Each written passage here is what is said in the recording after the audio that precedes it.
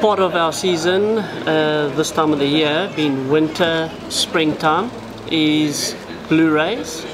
The females tend to move up from the Eastern Cape all the way through to Natal in about July, August. I'd say August is when they actually start coming, all the way through until November. What we find here in Natal is the females generally are full of pups, and they are very aggressive and feed extremely well, especially on big fleshy baits. So what I'm going to show you to do as far as catching them goes is the trace that I use. Basically what we're going to utilize for this particular trace is fluorocarbon, 50 pound or 54 pound. The reason we use the fluorocarbon is it's a lot heavier, so it sits down on the actual sand. In August all the way through until November, our seas are quite big, so we don't want the bait to move around too much, hence the fluorocarbon. And because fluorocarbon is a lot denser, it sits nicely. We're using a mustard 4826T, Kendall round as it's known. It's a silver hook. It is very sharp, it works extremely well, it's inline as well. We're going to be using the Chinu ringed 5.0. It's a little skellum hook that I put on. As you can see, it's got a bent eye. It's extremely sharp as well. That's my little secret weapon there. And our standard combination swivel. And I just want to get one out.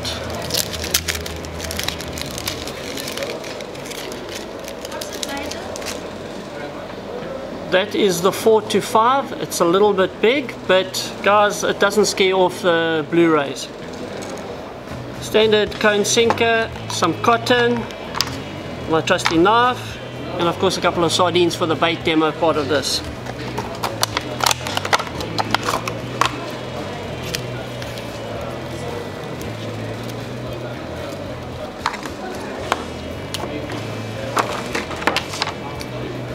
There's the fluorocarbon. I'm going to just quickly tie a knot. Standard figure of 8, nothing fancy.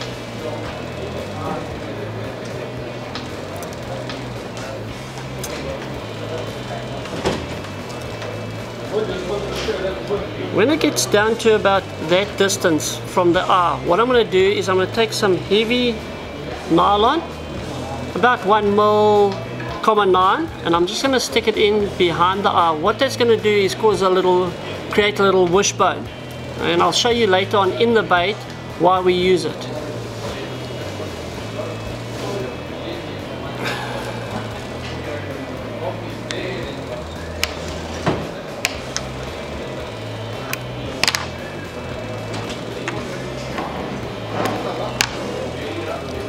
Okay, if you have a look there now, you can see that little piece of nylon that I've stuck in there. I'm going to make it about 80 centimeters in length.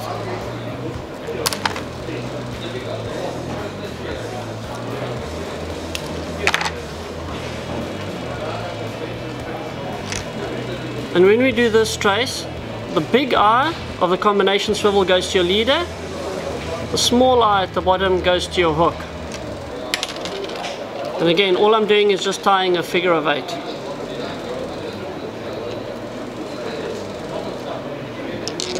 Lubricate before I start moving it down. Once I get down, I can pull tight and cut off the tag end.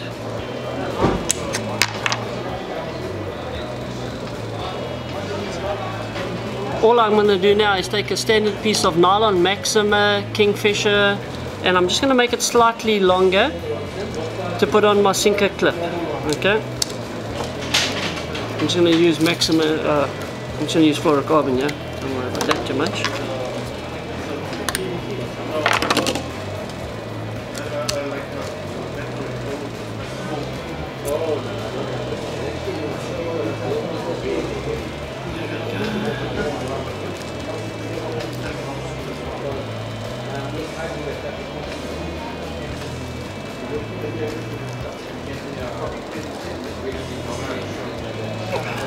Just going to cut off the tagging there. Measure the length of it, and I want it to be about there, so I'm just going to cut it there. Sinker clip.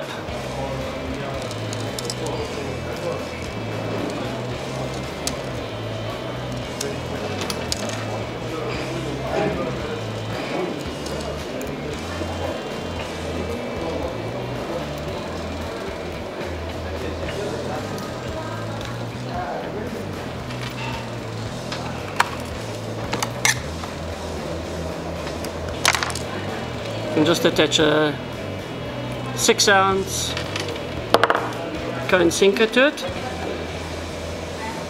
and that's the length that I want the trace to actually be. So the sinker is slightly longer, so when it comes to actually clipping it, it'll clip on. Okay, now, oh, I forgot the scallop hook, guys. Can you believe it? Working too fast, not thinking about it. Let's put that on. Sorry about that. So secretive, I actually forget to put it on.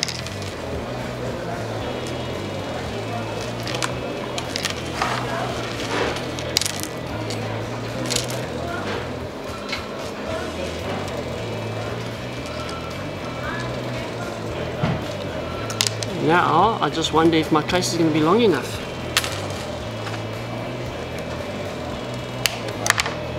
Let's go back. Let's see. I'm just going to cut the sinker trace again. It's just a little bit too long.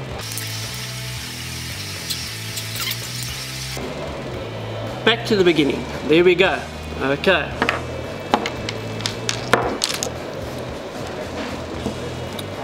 To start this bait demonstration off, what we have to do is a semi-frozen sardine.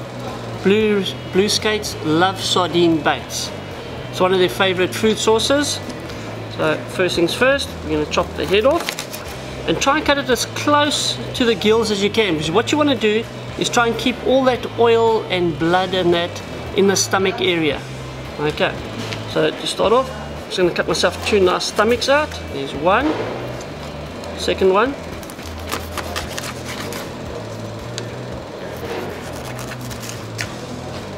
There's 2 lovely stomachs. And now what I'm looking for is the actual backbone part of the sardine. So what I'm going to do, and this one's a bit squiff unfortunately, just cut down it. Okay, cut it off there.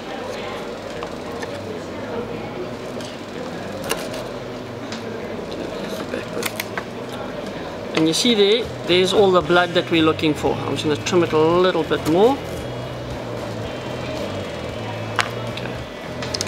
That's now going to be the base of my actual hook, okay, of my bait that I'm going to be using. Cotton. Okay.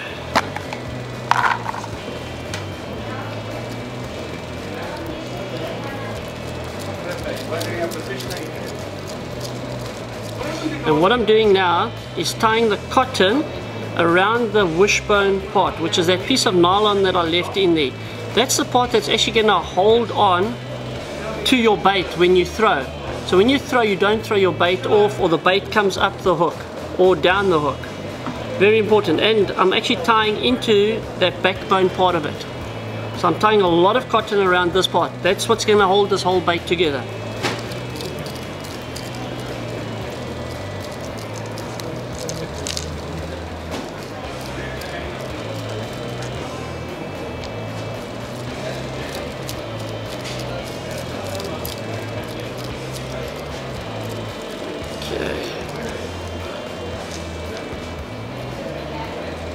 Start it off quickly. So what I've got is a long piece of backbone with a lot of blood coming through. Take my sardine belly, open that up. Take this one, open that one up as well.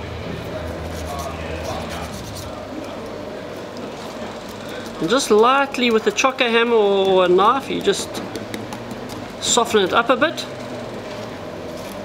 That one. This is a lot harder, this piece. I'm going to have to do it a lot harder as far as cutting and the banging goes. Okay, there we go. Now my other piece of sardine that I've got here, I'm cutting at an angle to give you quite a big chunky piece of sardine. That's now going to go on the inside like that. Okay.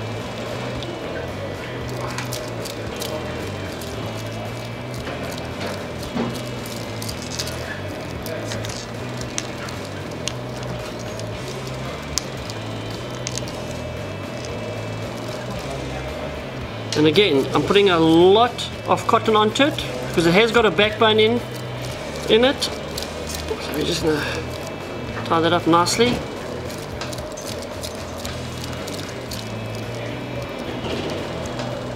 Okay. Now we're taking the sardine, we're turning it inside out and placing one on either side.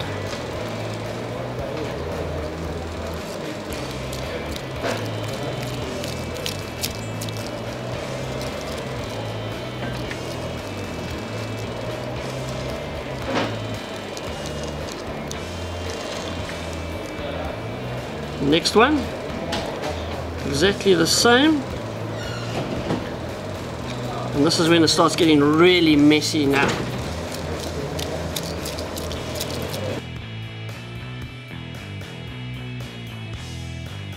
Then I'm taking my scallop hook, and that's basically what it's looking like at the moment. Taking the scallop hook, and at the back I'm inserting it all the way through, quite deep into the actual meat. So it actually comes out over there like that. You guys see that? Okay. And what I do is I do a half a twist to the side of the bait. It just brings everything together. We then clip it.